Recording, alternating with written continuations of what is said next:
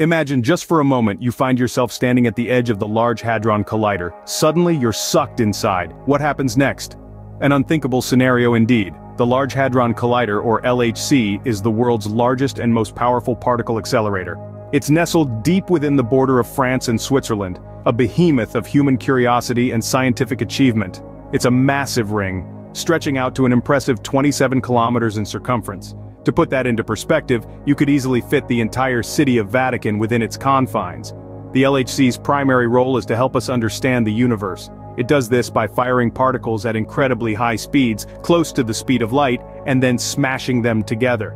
This produces an abundance of energy, and creates conditions similar to those just after the Big Bang. It's like having a miniature universe right here on Earth. But let's return to our hypothetical situation.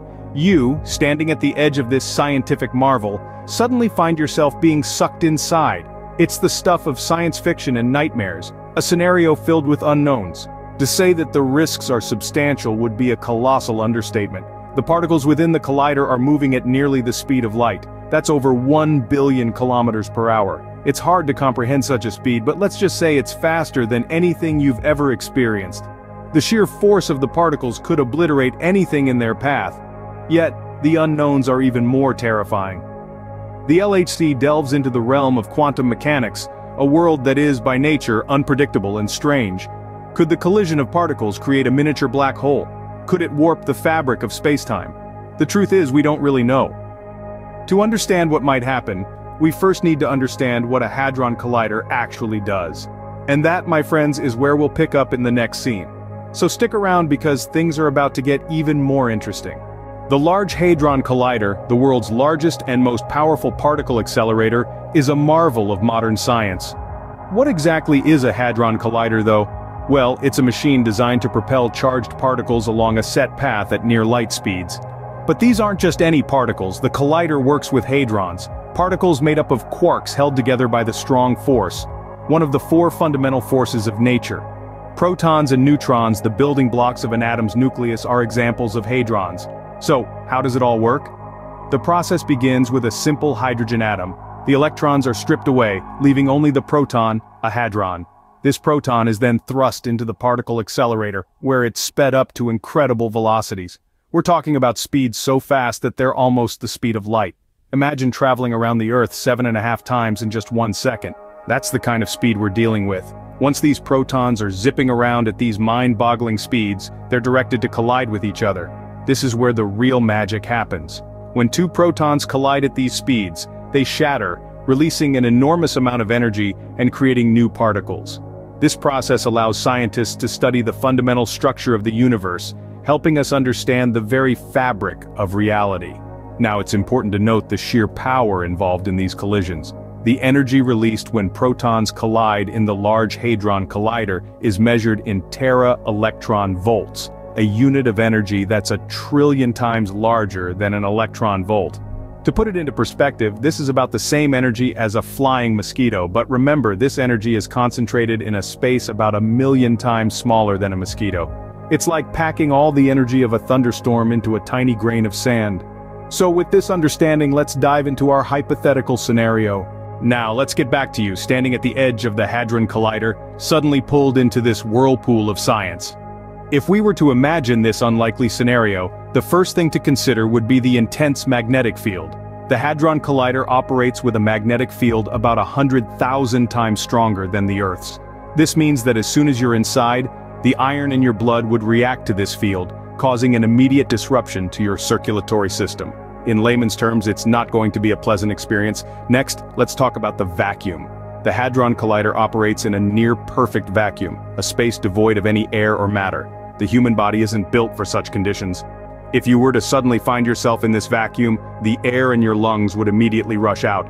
Your body would begin to swell, and without immediate medical intervention, this could be fatal. Now, on to the radiation.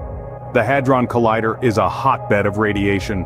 The high-energy particles whizzing around the collider's 17-mile-long tunnel produce a form of radiation that's harmful to living tissues. This radiation could damage your DNA, leading to a host of health problems. And let's not forget the temperature. The collider operates at a temperature colder than outer space. To put it mildly, it's not a place you'd want to hang out without a seriously good winter coat. So if you're ever tempted to take a closer look at the Hadron Collider, remember this: the human body is a marvel of evolution, designed to survive in a wide range of environments. But the inside of a Hadron Collider? That's a different story. It's a place of extreme conditions that the human body simply isn't built to withstand. But that's just the immediate impact. What about the long-term effects? Let's say, hypothetically, you survive the initial entry into the Hadron Collider. What happens next? Well, the aftermath would be quite a spectacle, to say the least. The immediate effects would be drastic, but the long-term effects could be even more harrowing. You see, the Hadron Collider is a hotbed of radiation. It's not the kind of radiation you'd get from, let's say, a microwave or a TV. This is high-energy particle radiation, the kind that can cause severe damage to human tissues. The first thing you'd likely experience is radiation sickness. This is a serious illness that can cause nausea, weakness, hair loss, and skin burns. And that's just the start. The high levels of radiation could also lead to more serious health problems down the line, including various types of cancer. But the radiation isn't the only thing you'd need to worry about. The sheer energy and speed of the particles inside the collider could also cause significant physical harm. Imagine being pelted with tiny, near-light-speed particles. Each one might be minuscule, but their cumulative effect could be devastating. Now let's talk about DNA. Your DNA is the blueprint of your body, and it's incredibly sensitive to changes. Exposure to the intense radiation and high-energy particles inside the Hadron Collider could potentially cause irreparable damage to your DNA. This could lead to mutations, some of which could be harmful or even fatal. But here's where things get really interesting. Because the truth is, we don't really know what would happen. This scenario is so far beyond our current understanding of physics and biology that it's difficult to predict the exact consequences. Would you be vaporized instantly? Would you mutate into a superhuman? Would you open a portal to another dimension? We simply don't know. So, in conclusion, getting sucked into a Hadron Collider would be a one-way ticket to an unknown fate. We can speculate, we can hypothesize, but at the end of the day, it's an adventure you probably wouldn't want to embark on. While this scenario is purely hypothetical and highly unlikely, it helps us appreciate the power and potential of the Hadron Collider. We've embarked on a fascinating journey today, exploring a thought experiment that has taken us deep into the realm of quantum physics and advanced technology. We've seen the unthinkable, the idea of a human being sucked into a Hadron Collider. It's a scenario straight out of a science fiction novel. But remember, this is a realm where fiction often dances dangerously close to fact, where the impossible becomes merely improbable. We delved into the science of Hadron Colliders, machines so powerful they can literally rip atoms apart to reveal the fundamental building blocks of the universe. These awe-inspiring machines give us an unprecedented look at the very fabric of reality, allowing us to peer back in time to moments just after the Big Bang. We've considered the surreal, almost unimaginable experience of being sucked into this science. The sheer forces at play, the unimaginable energies involved. It's a scenario that serves as a stark reminder of the power we wield when we delve into the heart of matter itself. We've contemplated the aftermath, the scientific and philosophical implications of such an event. It's a scenario that forces us to confront our own mortality and the transient nature of our existence in this vast, complex universe. And now as we reflect on this journey, let it serve as a cautionary tale. The Hadron Collider is a tool, a powerful one, that allows us to pry open the doors of the universe and peek inside. But like all tools, it must be handled with care, respect, and understanding. The potential it holds is immense, but so too are the dangers if it is mishandled. So let's remember the power and potential of the Hadron Collider, and the respect it commands.